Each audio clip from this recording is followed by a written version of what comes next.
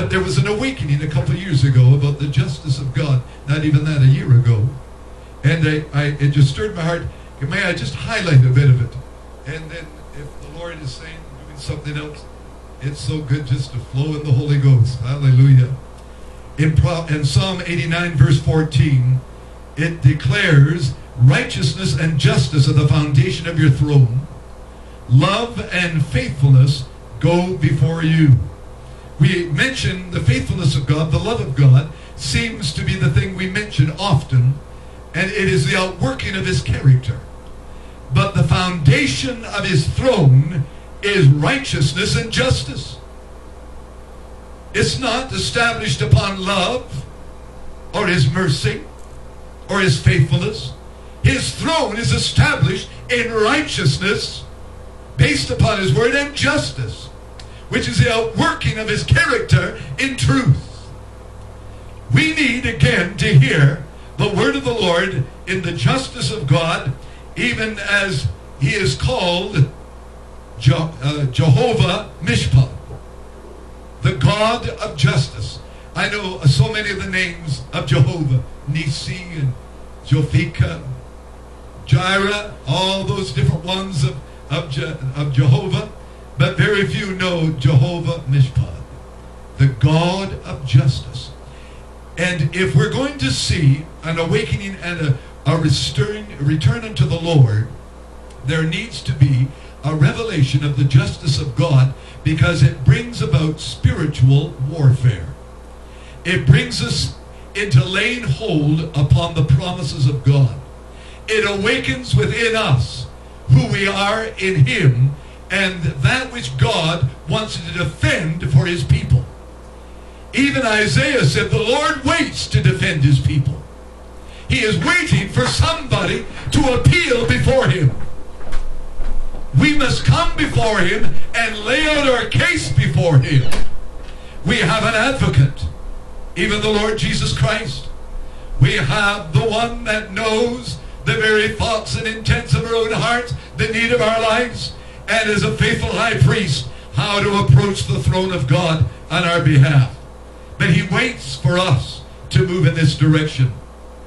There's so many things that are entailed in this, but there is that marvelous portion in Job 22. I wish I could go through it. It's a study in itself. But I'm just going to take you to Luke chapter 18, because this is the portion that gripped my heart.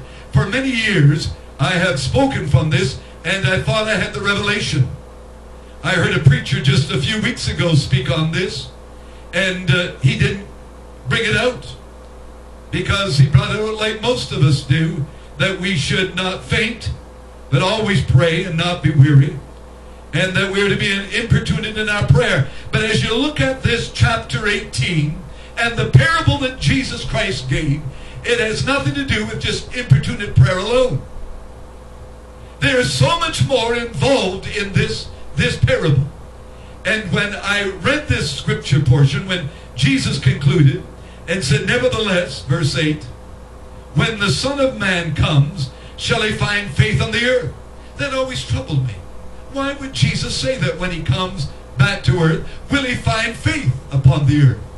Of course. I would say there would be faith, but I recognize it had nothing to do with salvation faith. There are many more that are coming into the kingdom of God. It will be even at that time of the shaking and awakenings, many more will come. There will be salvation faith. And I said, well, what kind of faith are we talking about? Then I looked into it, and the Holy Spirit was driving this home to my heart. What is it talking about? What is in the parable? It has to do with justice. The little widow woman being tormented by her adversary. She would not be allowed to be granted her wishes. She knew her rights. She came before an unjust judge. And when I looked at that phrase, I said, and hear what the unjust just saith. What is he saying? Turn her away. I don't want anything to do with her. But she persisted. What did he eventually say? Give her what she requests of me. For because she wearies me with her oft coming. And I looked at this, I said, this has to do with justice. justice in the righteous word of God. And as I pondered this, I said, oh God, help us to understand this, because we have become weary with the injustices that have happened in our lives. What wearies us more? When things have happened to you and it has worn you down and you felt there's never another day you can look at, another breath that you can breathe, another step that you can take, and you've been overwhelmed with devastation, and you wonder, my God, what can this thing be? And the Lord says, I wait for you to approach me, for your adversary, the devil, has come at you with great force, but I will stand with you, and everything that has been taken, I will bring back to you sevenfold. For what the thief steals has to be repaid 7 times. Hallelujah. If you can capture this, the church will be awakened to a renewed persistence in prayer. You will lay hold upon the righteous word of God. And you said your throne is established in righteousness and justice. Upon your word do we come. We make our appeal, as even God said to Job, decree unto me that which you desire, and see that I will do it unto you. What a mighty thing God did in his life. It's so detailed in Scripture at point after point, but I'll just highlight tonight just to awaken this within our hearts, because it's burning in my own soul, the importance of this in our lives. Then when I was looking at this portion of Scripture in Isaiah chapter 59, it stirred my heart again as I realized that justice is crying out in the streets. And as you do a little study on this, may I give you an assignment this week, that you do a little study in the justice of God. I don't know when I really preached on the justice of God. You mentioned it, but I don't know if I've ever done a study until this time. But in that 59th chapter, verse 4, it begins, none calleth for justice, nor any pleadeth for truth. They trust in vanity. They speak lies. They conceive mischief and bring forth iniquity. Drop down to verse 8. The way of peace they know not, and there is no judgment or justice in their goings. They have made them crooked paths. Whosoever goeth therein shall not know peace. Verse 9. Therefore is judgment far from us, neither doth justice overtake us. We wait for light, but behold obscurity. For brightness, but we walk in darkness. Verse 14. And the judgment is turned away backward, and justice standeth afar off. For truth is fallen in the street, and equity cannot enter. And then we go on down for the cry of one who will represent us. And then I come to that verse 20. And the Redeemer, all of a sudden, in the hopelessness, in the blackness, in the despair, when there is no justice, the Redeemer shows up. Hallelujah. I'm declaring tonight that the Redeemer is showing up. He's going to visit his church. He's going to visit with justice and righteousness. There shall be an establishment of truth, but it will come when again we stand in the boldness of the anointing of the Holy Spirit and declare the word of the living God. I want to have a word that stirs me so deeply that I will be transformed.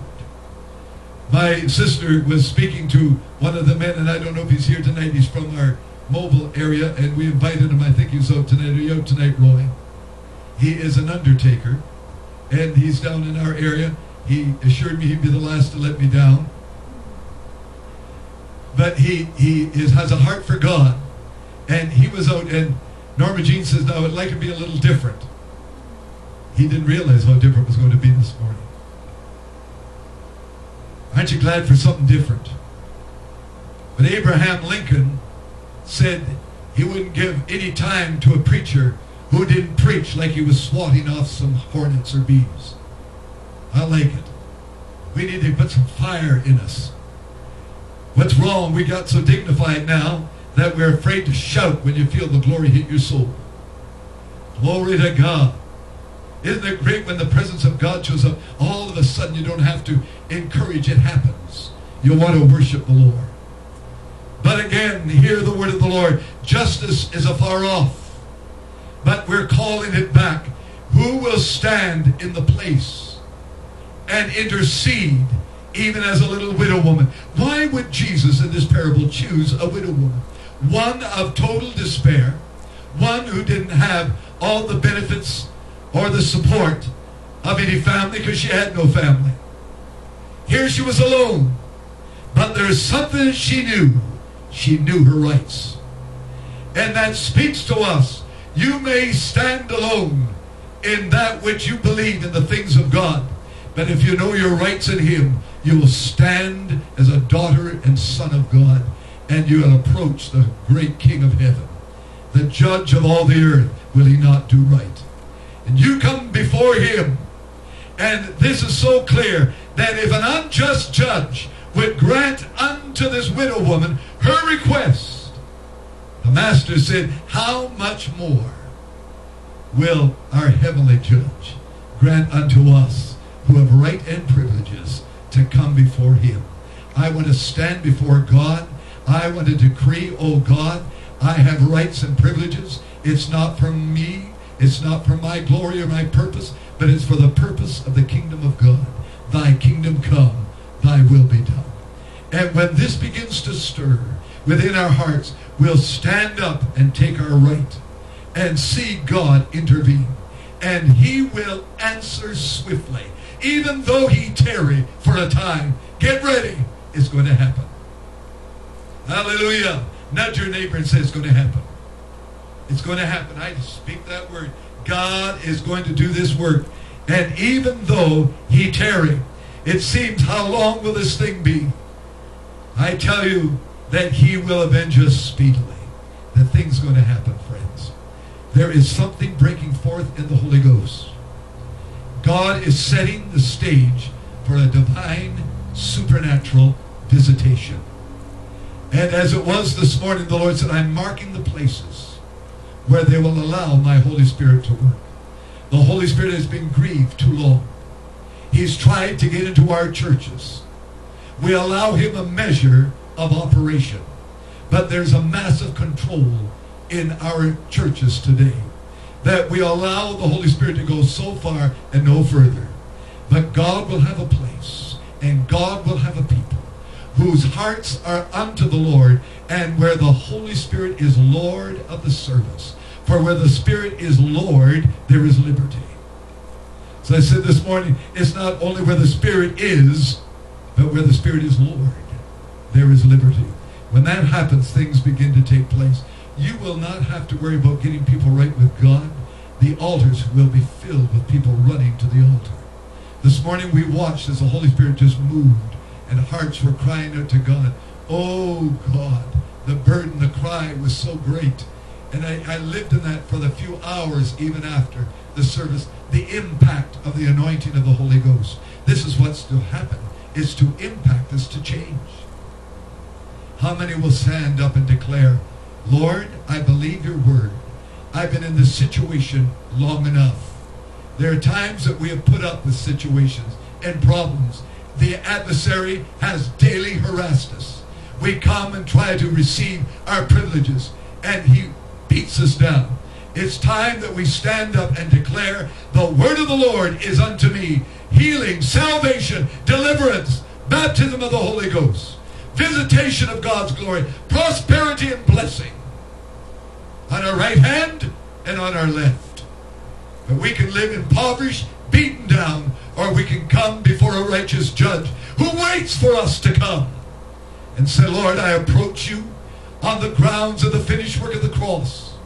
I stand in the redeeming work of Calvary. I stand in the anointing of the Holy Spirit. And I come before you, O God, and I beseech you this hour that you will bring forth your purpose and plan in my life, in my church, in my home, in my children, in my workplace, wherever it is, and see God intervene. Hallelujah. Lord said, I'm waiting for somebody. How many will say, the hour has come for me? I'm going to be as that little widow woman. You see, we believe the lies of the enemy. You're not worthy. You have done too much wrong. God will never receive you. You used to be, but you'll never be again. It's over for you. On and on we hear the words of the adversary putting us down. But the little widow woman didn't listen to the adversary. She knew her rights in the Word of God. She became one bold in her spirit. She did not get weary in her coming. We always have to pray and not faint. I don't know how long it'll be, but we don't give up until the time comes. And when God says now, it'll happen overnight. Suddenly, the thing shall be. Glory to God. There's something to happen suddenly in your life. In my spirit, there is something happening, and I want to lay hold upon it in our closing moments. That you will lay hold upon this in the Holy Ghost. You say it's tonight. Something you have put up with for so long. You've had to tolerate it. It's been driving you in weariness, and yet you've tried to rise up, and you've become so weary you've given up in prayer. I'm going to stir your heart to rise up tonight and to say, come forth. Come forth.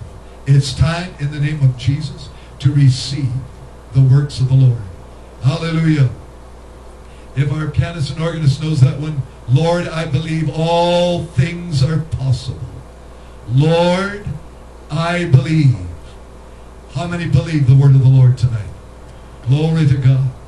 And I receive all things are possible. We're going to come and stand before the God of heaven and see God do this great work. Hallelujah. Shall we stand together?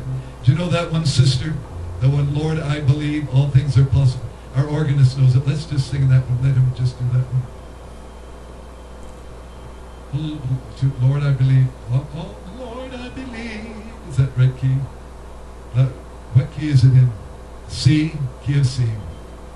Lord, I believe. Sing it with me now. Lord, I believe, for all things are possible. Lord, I believe. Lord, I believe. Lord, I believe.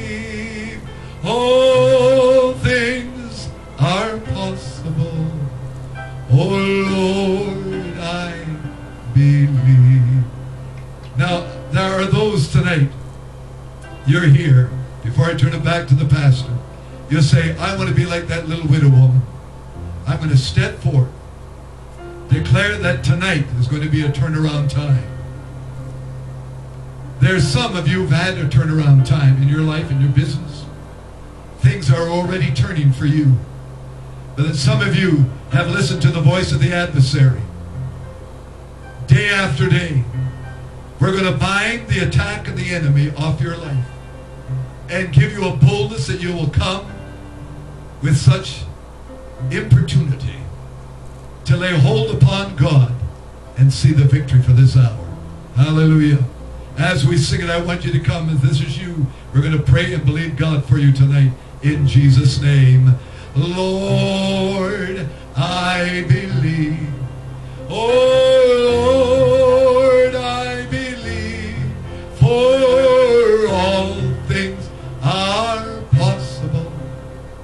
Lord, I believe.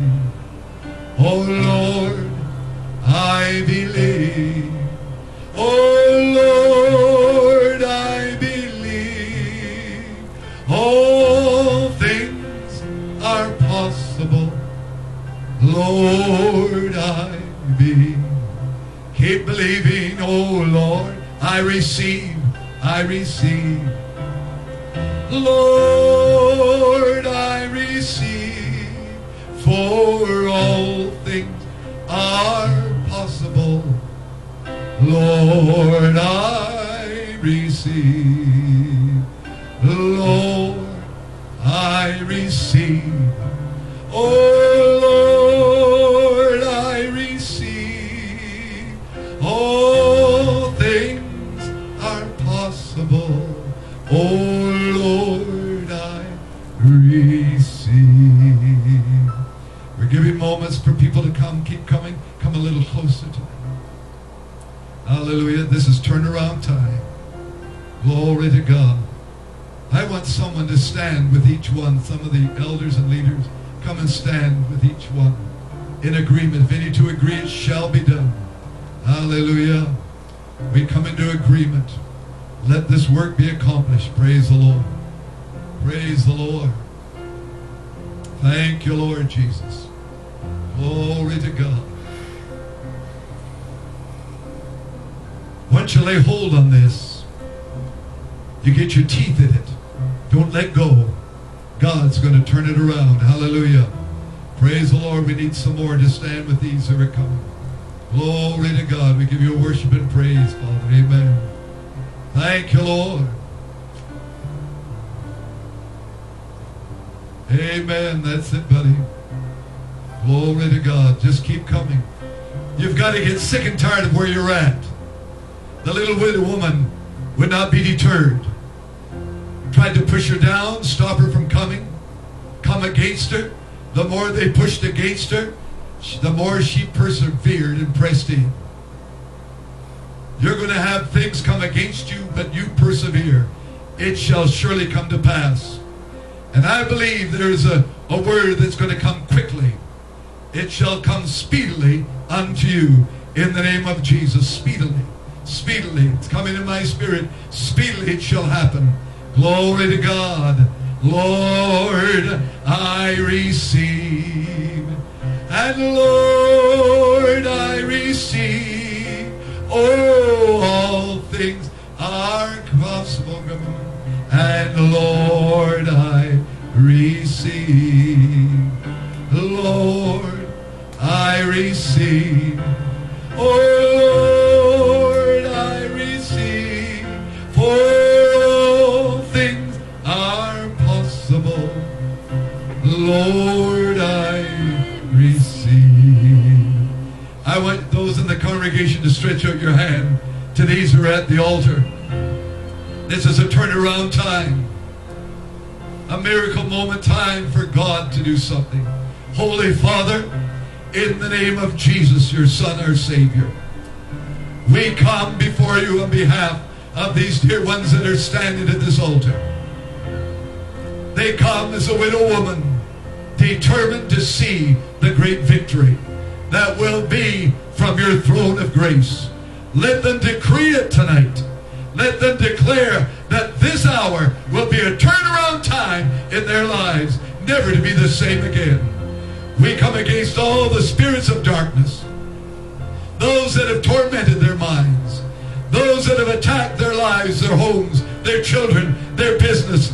We bind those powers of evil and command them to let go in Jesus' name. Speak the word, Almighty God, and let the judge of the earth do right unto your people, I pray, in Jesus' name. And we'll give you praise for it, Lord. Glory to God. Hallelujah. Glory to God. Brother Bombay, are you back there yet? Would you come up here for just a moment? Did he go? He went. Praise God. Do you know that song, I'm pressing on the upward way, new heights I'm gaining every day? I'm pressing on the upward way. Where'll I get that, Brother Bombay, for leaving? Amen. Do you know this? What Norma Jean knows is, you want Norma Jean to play it here quick. This is baby sister. I was looking for Annette. Is Annette, she didn't come tonight? Is Annette here? New heights I'm gaining every day, still praying as I'm onward bound. Don't tread my feet on